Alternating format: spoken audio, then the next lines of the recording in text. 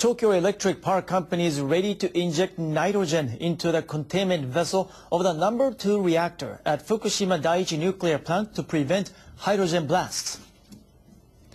Work is underway at the plant to decontaminate water and inject it back into the reactor for cooling. But if the reactor is cooled to a stable level, less moisture will be produced, raising the ratio of hydrogen in the air. Hydrogen can cause an explosion when it reacts with oxygen. TEPCO has been pumping nitrogen into the number 1 reactor since April and has completed preparations to do the same at the number 2 reactor. The utility assessed the possible effects of injecting nitrogen into the number 2 reactor and submitted its report to the government's Nuclear and Industrial Safety Agency on Friday. At a news conference on Saturday, the company said it plans to monitor radiation levels around the compound more closely, as the nitrogen may force out tiny amounts of gas containing radioactive substances. Tiny amounts of gas containing radioactive substances. Tiny amounts of gas containing radioactive substances.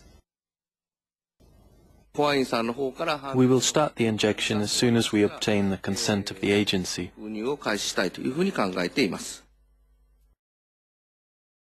Thanks for joining us. Do they have control of the situation at the site? No. It's still a ticking time bomb. Realize that after the big Sumatra tsunami, 90 days after, 3 months after that, there was a huge aftershock. If they have another aftershock, and they're not in cold shutdown yet till next year, the accident could start all over again. It's like hanging by your fingernails. Yeah, it's stable, but you're hanging by your fingernails. Americans think this crisis is over, or that some even think that maybe it's solved or it's contained. It's not. What's happening right now? In the last 2 weeks, everything we knew about that accident has been turned upside down. We were told 3 partial meltdowns, don't worry about it. Now we know it was 100% core melt in all 3 reactors. Radiation, minimal that was released. Now we know it was comparable to the radiation at Chernobyl. And as far as evacuation, yeah, 12 miles, that's it. You don't have to evacuate beyond 12 miles. Now they find hotspots, 4 hotspots outside the evacuation zone. 34,000 school children now have radiation badges when they go to school. Kindergartners with radiation badges. Down to 4 years of age. Can you imagine that? Kindergarten kids with radiation badges going to school. So all the mythology of the accident has been turned upside down because utility has finally fessed up to how severe this accident really was. In your view, did they not know how bad it was, or they knew and they didn't tell, or they just were completely blown away by the scope of the disaster? I'm a physicist, and we tried to reconstruct the accident in our computers given the feeble amount of information they gave us. We knew it was much more severe than they were saying because radiation was coming out left and right. So, in other words, they lied to us. They knew how much radiation was coming out. They knew the danger. They knew how much core melting was taking place, but they tried to put a happy face on it. As a reporter, within hours of the earthquake and tsunami, within hours, not even a day, there were already statements from the company and from the International Atomic Energy Association saying that there had been safe shutdown of all of the reactors. And we know, of course, in the end that simply wasn't true. But from the very beginning, they were trying to tell us that this was a safe situation. Within hours of the accident, we now know it was like the Keystone Cops. People that are clueless, headless, just running around crazy, not knowing what to do. We can now reconstruct that accident minute by minute, hour by hour, and we can see this chaos that erupted in the leadership of the utility. What's happening to the people who are working there now? Well, as you know, workers are being sent in, and they're getting, like a year's dose of radiation just within like 10 minutes at a time. At Chernobyl, 600,000 workers had to be mobilized, each one going in just for a few minutes, each one getting a medal from Gorbachev. This will be the 100-year cleanup. How long will it take to clean this up, in your view? 50 to 100 years. And we're not there yet. We're not to the point of talking about the cleanup yet because they haven't stopped the reaction. It's still happening. Cleanup hasn't even started yet. They're not in cold shutdown till next year. Cold shutdown is when boiling stops. Right. It's boiling water right there at the reactor, releasing radiation into the environment and releasing radiation into gigantic vats. How are they storing and disposing of this stuff? That's the killer, because they have all these vats that are filling up now. They may have to dump it into the ocean again.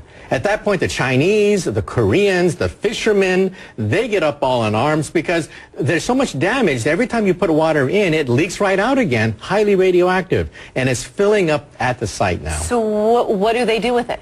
Right now, they're just counting the number of gallons as they pile up, desperately trying to bring more vats in. But once they saturate, they're going to have to dump. And at that point, it's another crisis. Let's talk about the radiation in the environment, in the atmosphere. We've been told that it would be measurable but minuscule amounts on the U.S. West Coast, around the world. Is that true? It's still minimal around the world. Most of the damage is concentrated within 20 miles, 50 miles of the reactor accidented site. That's where we have the hot spots. That's where we have 20 times normal amount of radiation in schoolyards outside the evacuation zone. But in New York City, you can actually see it in the milk. You can actually see that the iodine 131 actually spiked a little bit in our milk in New York City, but it's very small.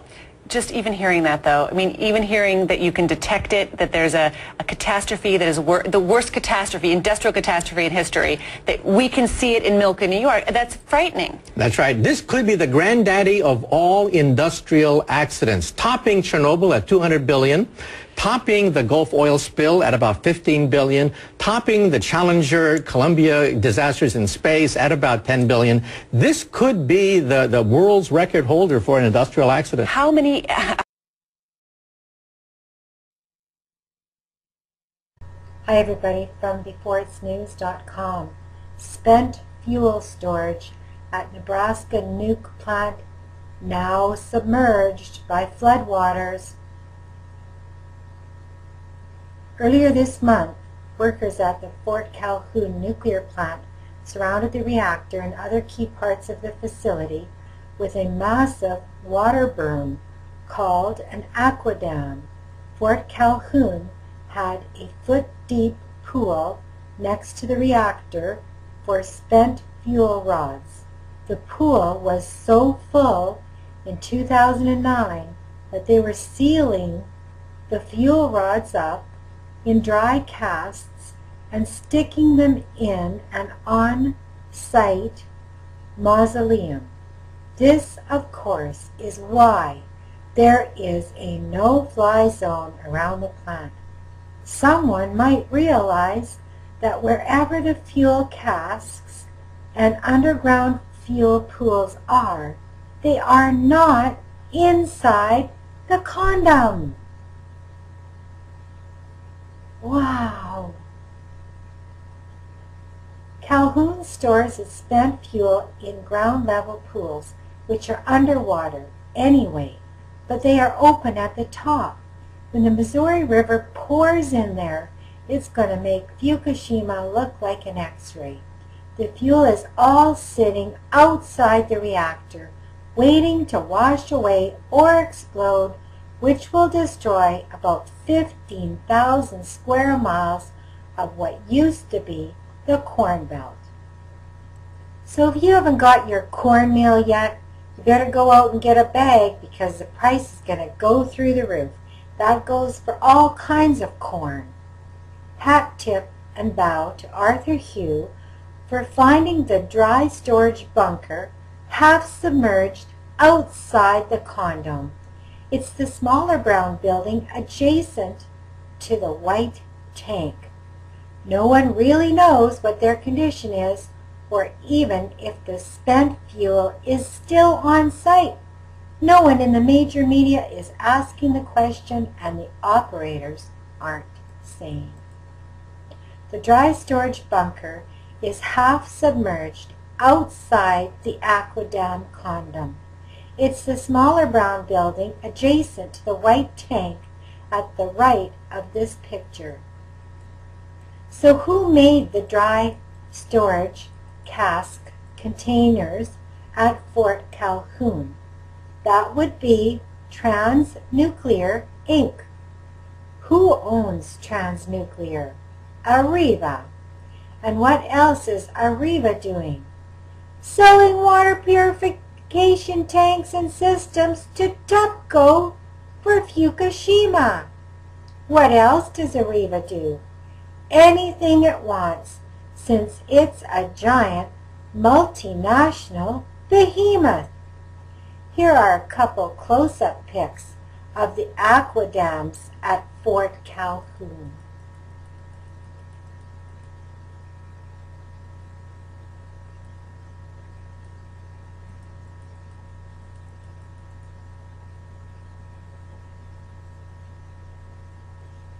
This is Traders Beware. I'll post a link to this article below. Hello YouTube, this is Churchman here.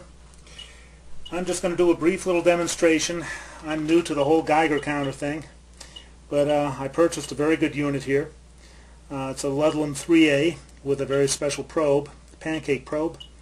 And what I would tell you is that it's set to the lowest setting. It's actually the most sensitive setting.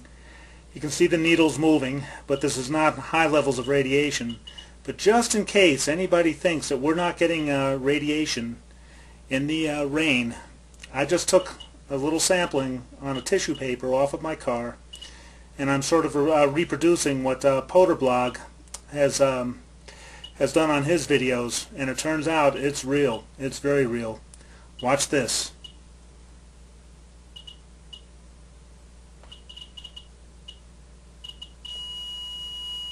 That's the alarm.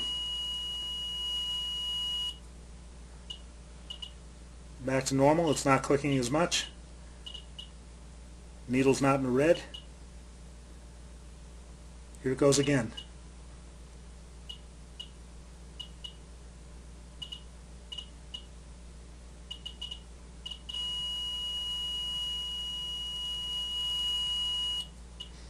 Maybe not a big difference, but imagine this in your food all the time. Now this is off a car, obviously, but it just rained. But imagine every day that this is coming down into the food as it's growing, and the cows are licking it up. It's something to think about. Now I'm going to set it to a normal setting. Okay, you see the needle doesn't move anywhere near as much. This would be normal background radiation for every day. Now watch what happens. The alarm probably won't go off, but you can see the difference right away. Counts per minute increases incredibly.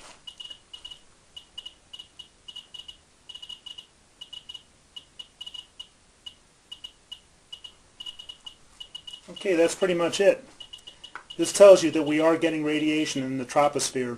It's coming down in the rainfall. And that's why I tell everybody to stay out of the rain. Something to think about, folks. That's it. Have a great day. Much love.